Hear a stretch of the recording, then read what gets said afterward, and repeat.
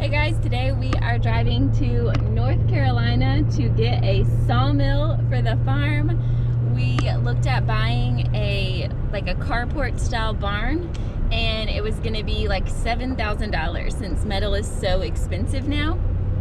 And we were talking about it and we're like, there's a lot of things that we need to build. There's a lot of expense at finishing the inside of the shed to house.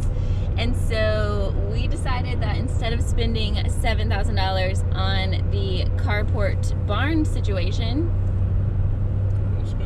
we're gonna spend it on a sawmill and be able to build a lot more buildings than having one building.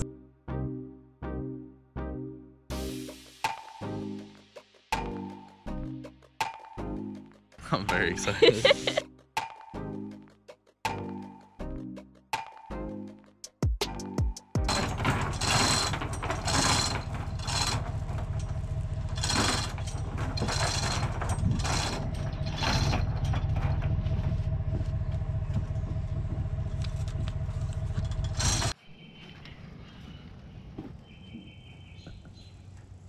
So Austin learned early on in our dating relationship that if we're gonna take a car ride and there's an opportunity for an adventure on said car ride, then we also have to take the adventure.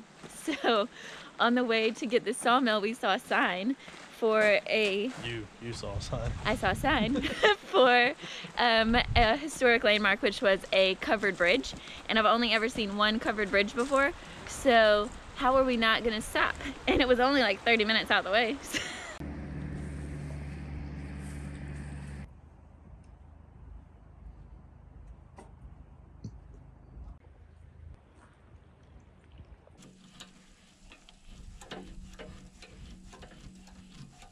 That's probably good.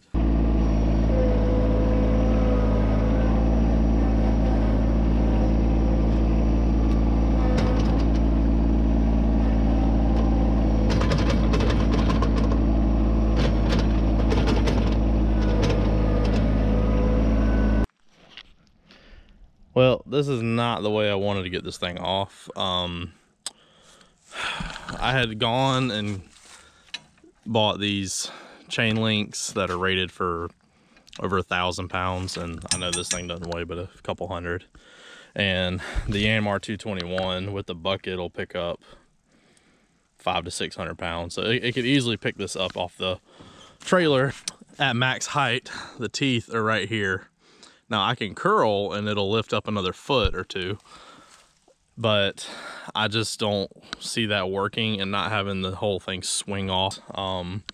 So what we're gonna try and do is I'm gonna have to spin it the other way, and we're gonna lay it in to the bucket with the track at the bottom facing into that, not the band blade, not the blade.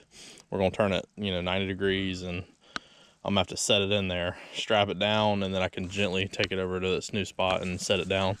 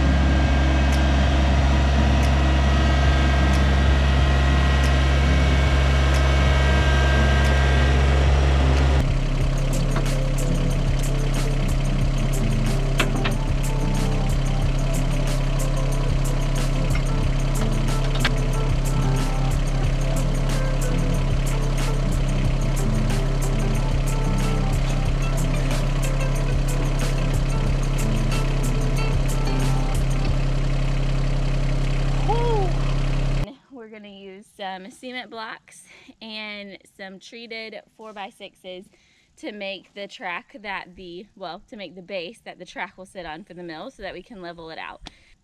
So we don't really have a frost line to worry about, but we also are not 100% sure this is the forever site for the sawmill, so we didn't want to do something more permanent and then want to move it in a year or something when we have more land cleared. So this is where we're going to get it started, and we're going to set up the foundation. So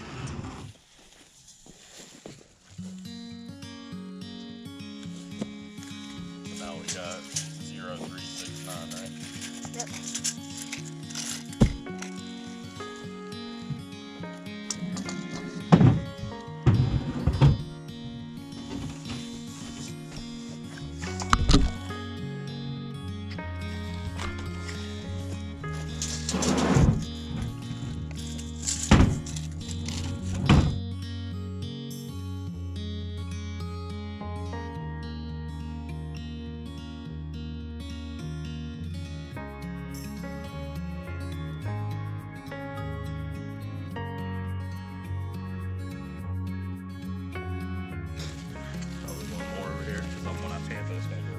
Right.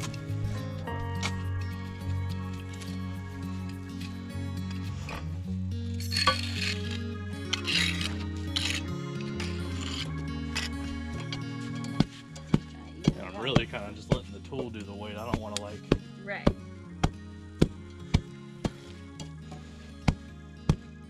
So I figured maybe we'll put the wedges between the block and that. Yeah, that's what I figured. And not the track. The track. Yeah, that's what I figured. That it would be between the block and this. Yeah. All right, you want to tap in that side? That looks really good so far.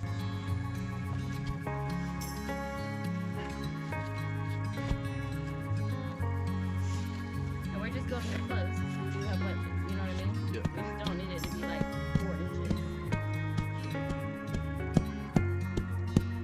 See, this need more dirt probably. Look, it just really mushed in right there. Yeah. Is that half inch?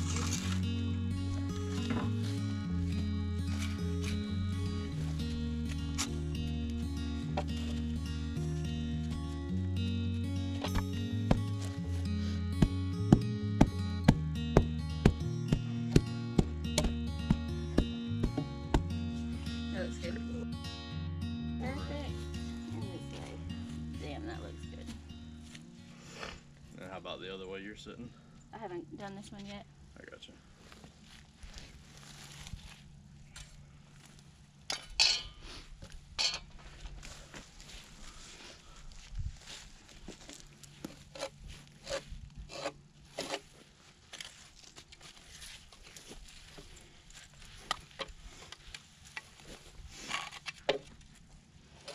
Okay, this needs to be the center of the block.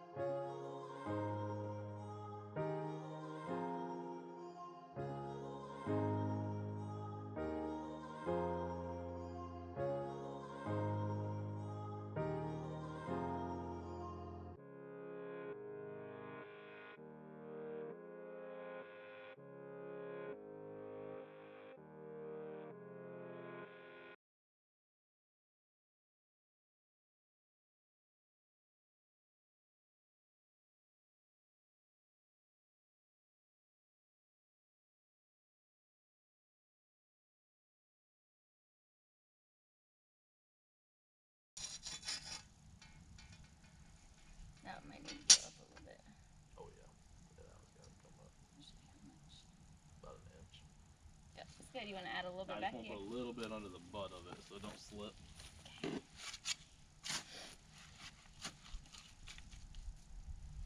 Up there.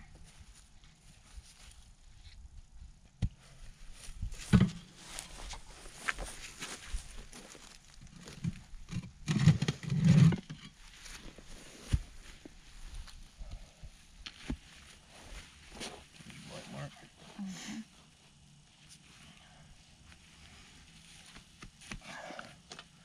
Got them? Mm-hmm.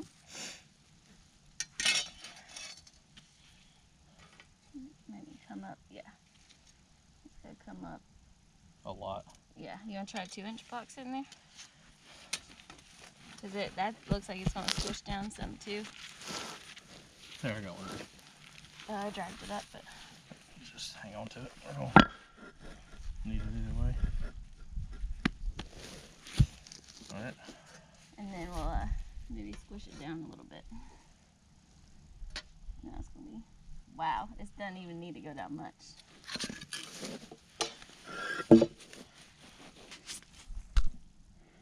You a least trained goat, buddy?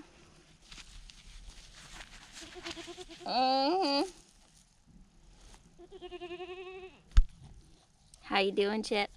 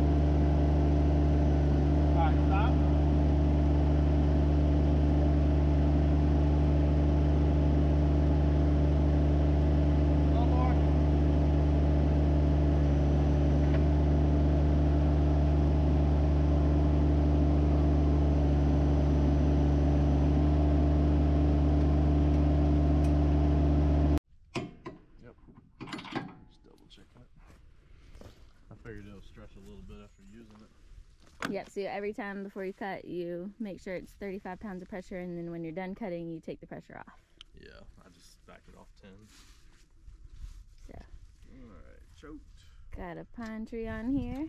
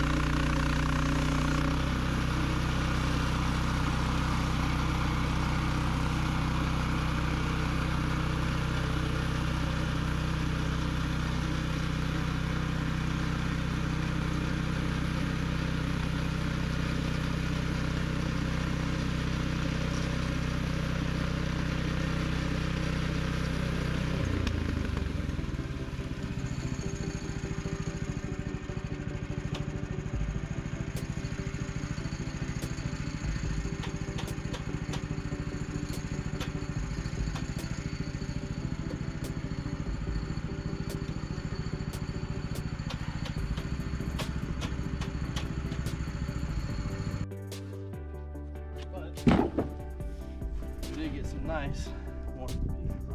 Yeah. Awesome. That's amazing to just watch lumber come out of a tree. Well, that one will be great for the greenhouse base. It's like the right depth and all. The depth change. Yeah. It's got to be dipped in here somewhere. Yep. All right, so this is the Oscar 428. Yep.